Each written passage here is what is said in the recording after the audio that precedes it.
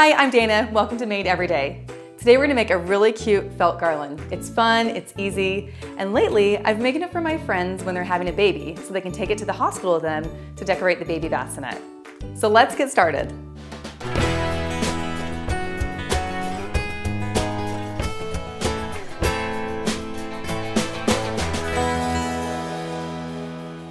You can make a garland for any occasion and any holiday.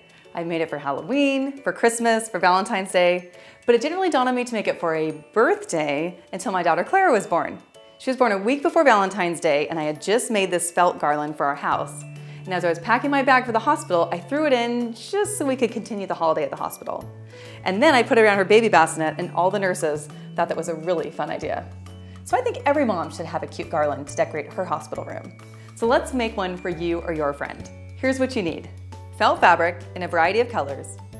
Felt is a really fun fabric for crafting and sewing. It's different than knitted or woven fabrics because it's made from compressed fibers that are pounded and shrunk together so it doesn't fray at the edges.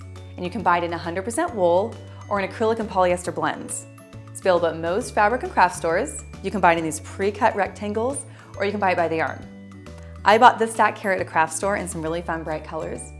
But if you want a little more quality 100% wool felt, check some online resources, and the thing I love about that is I can find some really fun shades that I might not find at the craft store. Today, however, though, I'm kind of feeling the bright colors. So let's select our color scheme and cut out a garland.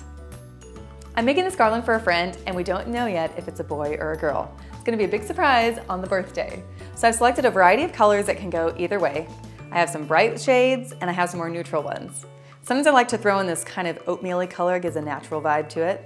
And the other thing I like to do is to use some shades that are close to each other, like white and off-white, or hot pink and fuchsia. Now the shapes you want to cut out is up to you.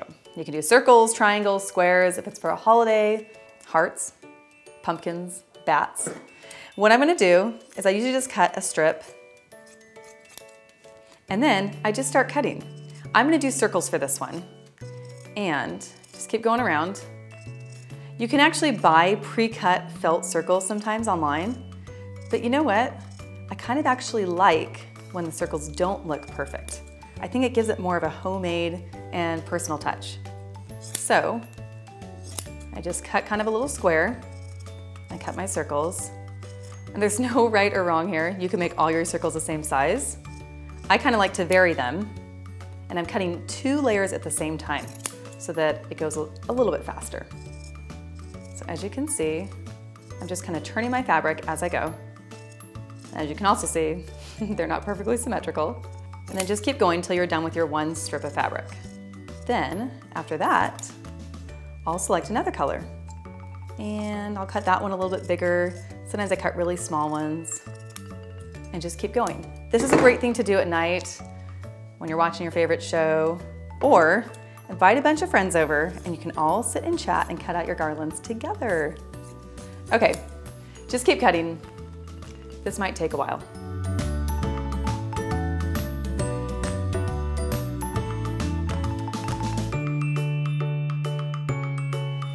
Whew, just cut out all my circles and my hand is really tired. One of these days, I think I'm gonna make a garland from all these cool leftover scraps. But right now, let's sew our circles together. Now before you start sewing, consider the thread color that you want to use. I'm using white just because I like seeing that little line of white going down. It's subtle, but it looks cute. When I made a Halloween garland, I used black thread. You can even buy clear thread. So it just depends on the look you're going for. Now I'm threading my machine here, which is pretty easy. I just follow all the markings on my machine. And the thing I really love about this baby lock is this automatic needle threader. I cut my thread, press this little lever, boom, threaded. No more poking around trying to get it through the needle. Okay, now for my bobbin, I'm gonna stick it right in here where it goes. And instead of using the cool, easy automatic cutter, I'm actually gonna leave my tail out just a little bit. Just pull these 2 threads so that you have a little bit of a tail so it's easy to hang your garland up. And the last thing I wanna do is I'm gonna increase my stitch length over here a little bit, up to like a 3.5 or a 4. Okay, we're ready to sew. I like to start my garlands with a little heart and end it with a little heart. It's just kind of fun. I already cut these out, so let's get sewing. Put it right into your machine. And with the first one, you want to do a little forward and back stitch. sew right down. When you get to the end, pick up a color, doesn't matter which one, and just start sewing again. Pick up the next color and put that one under. I'm not even lifting my presser foot each time. I'm just feeding the next one right through. Super easy, no forward and back stitch. And I'm not even really thinking about which color I'm grabbing because I like them to be random. In fact, sometimes I put the same color next to each other 2 times in a row. If you want them to be really super close, you can just push it in even closer. If you want there to be a little bit of space between it, well, you can let it sew for a couple stitches and then put the next one in. Let's see how it looks already. That is adorable. Okay, let's keep going. Let's do pink next. Okay, just keep going all the way down until you get to the desired length.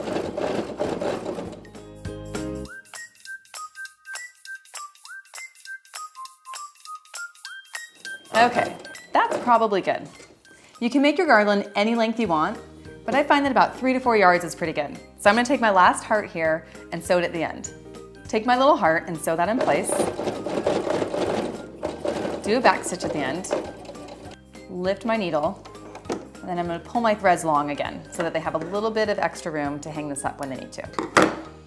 Now the last thing you wanna do to keep it from getting tangled, I like to cut a piece of cardboard from a box, and then I just wrap my garland right around there. Just like that.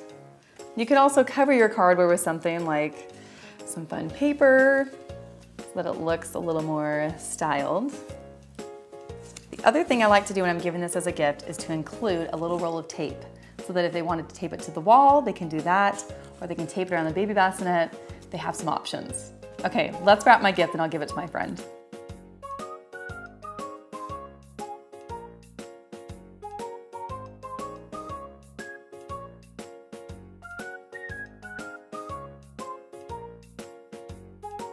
And there you go. I'm gonna go give this to my friend and I can't wait to see how it looks when her baby's born. For more information and tutorials, check out my website, madeeveryday.com. And for more information on sewing machines, go to babylock.com, where it's all for the love of sewing. I'll see you next time.